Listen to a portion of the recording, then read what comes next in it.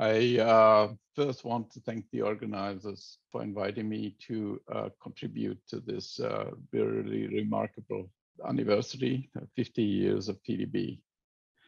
And by coincidence, the anniversaries of the PDB also are anniversaries for my entry into the field of structural biology.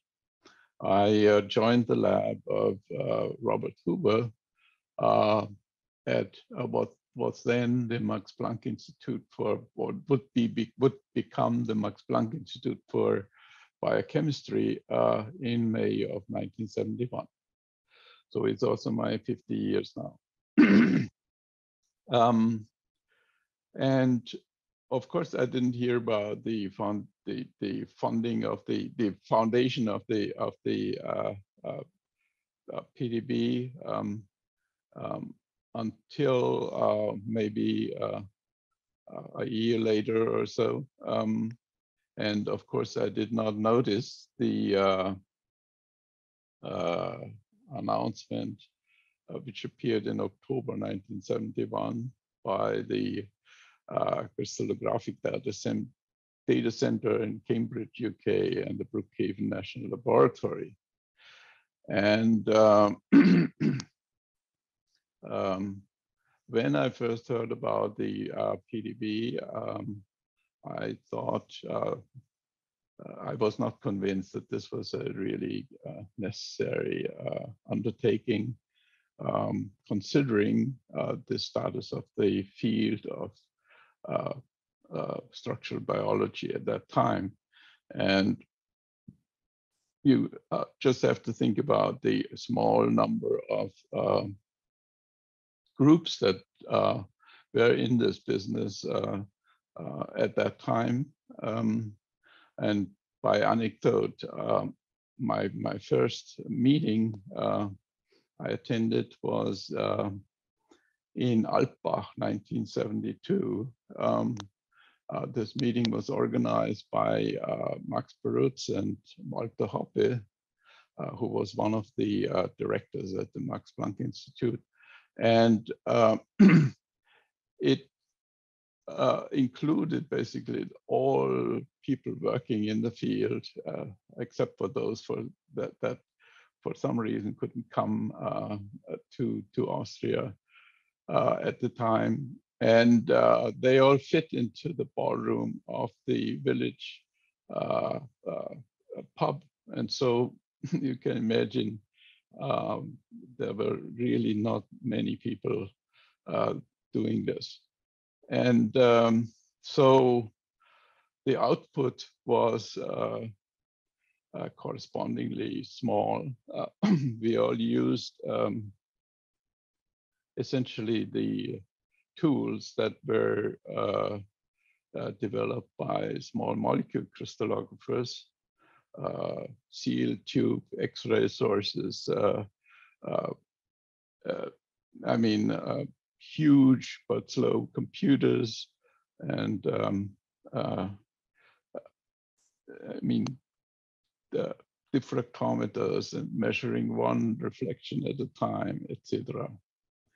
And so, moreover, only a few protein targets were actually available for this business, for crystallization experiments, and these were essentially naturally occurring proteins occurring naturally in high quantities and already purity. And so there was reason for skepticism. Why do we need a data bank for the results of these efforts? And if you look at the rate of the positions in the first years, it was justified to be skeptical, I think. But between 1972 and 1979, it is the contributions are barely visible in this graph. This graph, by the way, is way outdated. It's from 2005, and the scale of this graph would now be 5 times what is shown here. But I want to concentrate on the early years. And so there was not much going on in terms of depositions in the data bank. But in the same year, there was already in the same year the data bank was founded, there was already a sign of what could be coming, and that is this paper, announcing the use of synchrotron radiation as a source for X-ray diffraction by Rosenbaum, Holmes, and Witz. And these people were interested in doing small angle scattering in muscle, trying to figure out how muscles work. And they were desperate for looking for stronger X-ray sources. They were able to persuade the high energy physicists that the Deutsche Elektron Synchrotron or German Electron Synchrotron in Hamburg to let them enter their facility and try out what they can do with synchrotron radiation. And the results were so encouraging that over time, various countries were building dedicated synchrotrons dedicated to produce synchrotron radiation for X-ray diffraction and similar. It was not just biology, it was a lot of material science and similar things that were interested in this, became interested in this synchrotron radiation. And the first dedicated sources were in Great Britain, in Basbury, and in Germany, in Berlin. Then followed by the US with several, and Japan, and so on. And over time, and now in not in chronological sequence, there were advances in X-ray crystallography, as I already mentioned, more and better synchrotron facilities, sensitive detectors, imaging plates, charge coupled devices, etc. Crystal freezing to allow crystals to survive in the intense beams of the synchrotron radiation. Automatic data collection systems, new solutions to the phase problems, SAD and MAD, and powerful cheap computers, as we all know, and software.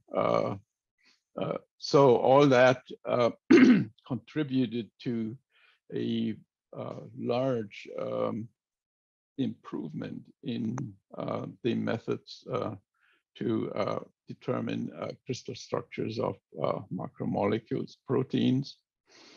But even more important, I think, was the discovery of methods to manipulate DNA.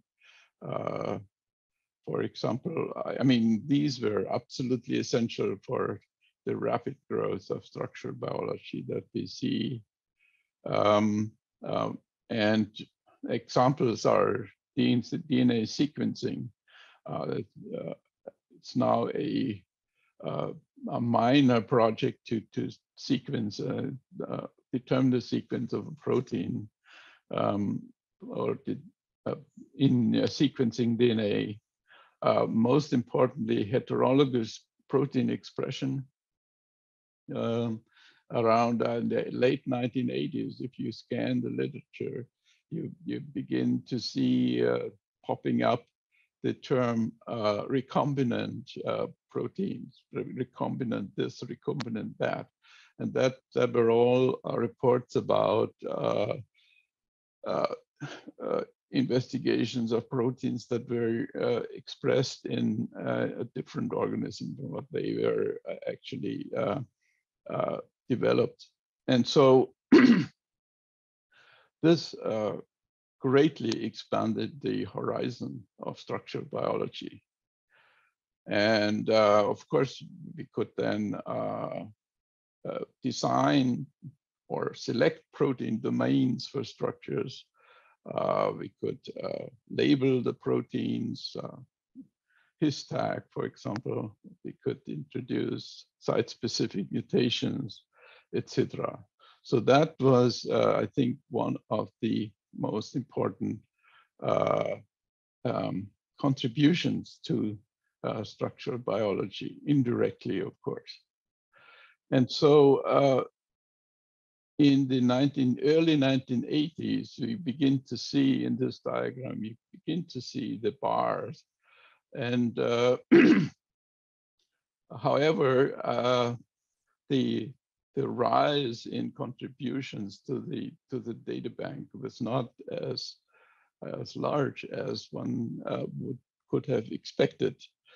And to illustrate that, let me talk a little bit about my favorite protein, and that is this one here, the photosynthetic reaction center from Blastochlorus viridis, published in 1985.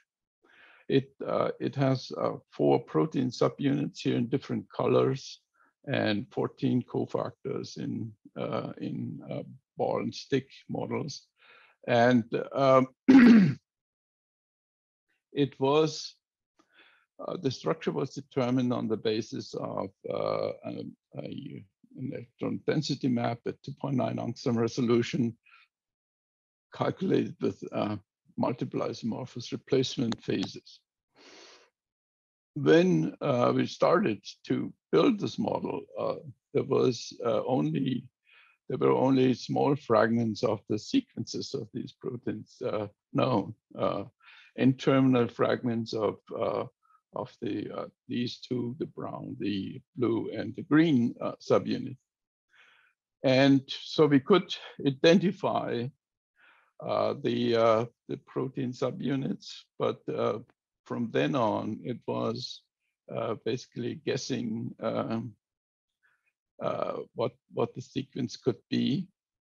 And so Hartmut Michel started to determine the DNA sequences of these proteins. And it was a very interesting experience to have him come to the graphics display and with a new piece of sequence and find it in the electron density, etc. So when the structure was complete,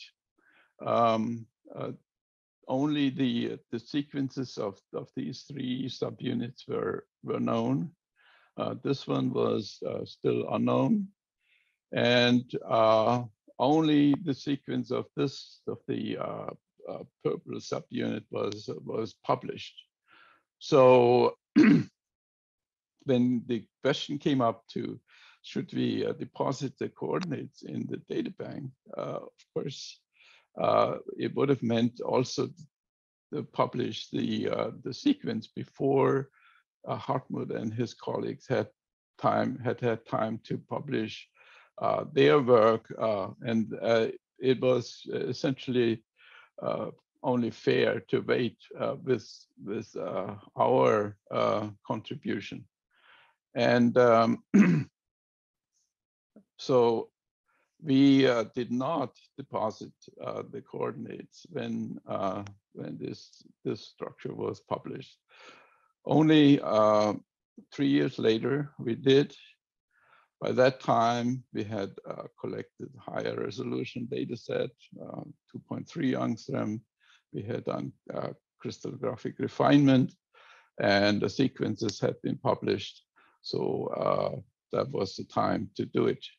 And I think many other people working on protein structures were in a similar situation, having determined the structure, but knowing that the refinement will take some time. So should they wait until visit the position until the refinement was finished? Should they deposit immediately? And many of them did decide to not deposit until the refinement was finished, like we did. And there were many other reasons why people hesitated to deposit coordinates. And so a little crisis came up that is described among other places in this article in Science, 1989, and it shows the discrepancy between the number of structures published until that time and the coordinate data sets deposited in the data bank. And they, of course, they pointed out that this is not viable to have this gap become bigger and bigger. And very senior members of the community, like Fred Richards and Dick Dickerson, successfully lobbied to make journals and also funding agencies require that coordinates be deposited. And also, of course, the image of the PDB had changed by that time in the early 1990s. The internet slowly appeared. The field had become new members, new sources of information, NMR and cryo-EM, and the database. PDB did a great job in incorporating these into their database, and so it became a very interesting and nice experience to actually go to the website of the PDB and scan through new structures and so on. And so it became actually became a real treasure.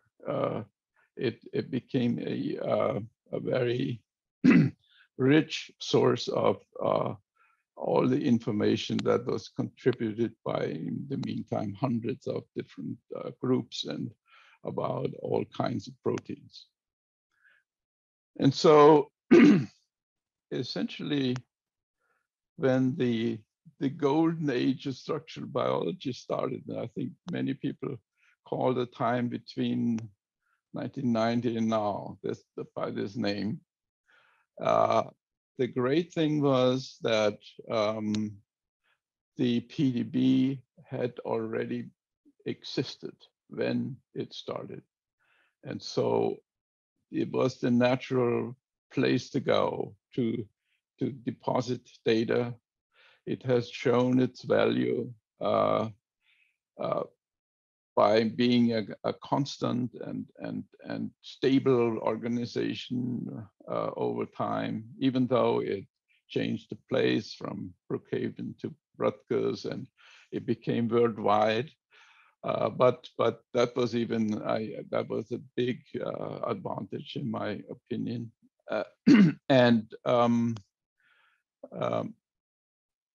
But the most important thing was it was there when it was needed. And that shines a wonderful light on the vision of the founders and the people who supported it all over the years. And so there we are now, knowing that our structures are safe and will not be lost when we die, or when we change our interest, or our labs undergo fluctuations and so on. And then also seeing what this can, what the contributions of all these structural determinations, what they can actually do. And I was very fascinated seeing these two articles in Science and Nature last December. And they are very enthusiastic about the success of structure prediction that had been reported in the latest competition of structure predictions. And it, as the titles say, it described a really remarkable progress in the success rate of predicting protein structures. And I cannot say that I understand how in detail this method is working. However, I know that, and this is described in a publication early in 2020, also in Nature, that essentially the basis is machine learning, and learning on the basis of the data in the protein data bank. So essentially, the protein data bank is the basis of all this. And I think it is really a good reason for us to be proud and to have contributed to this success. And I'm just curious to see what the protein data bank will do with predicted structures in the future. So all that remains is I want to express my really heartfelt thanks to all who contributed to the data bank, especially those who organized it, made it a convenient service, made sure that the funding was there, and that it continued for 50 years. And I'm pretty sure now it is easy to predict that it will continue another 50 years unless the world is coming to an end. So happy anniversary, and thank you for listening. Bye. Hans, thank you very much for this wonderful talk. I think your description of why you held not depositing is so clear and so justified. Uh-oh, what is that? Oh, God. Hello? Hello. I was just Hans, joined. So I got some phone call here. I don't want a phone call.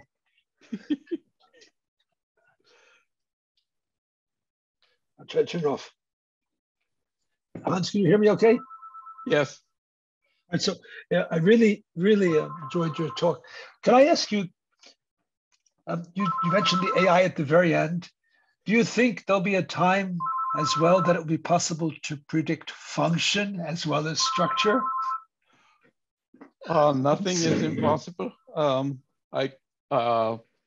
mean, this would be just a gut feeling.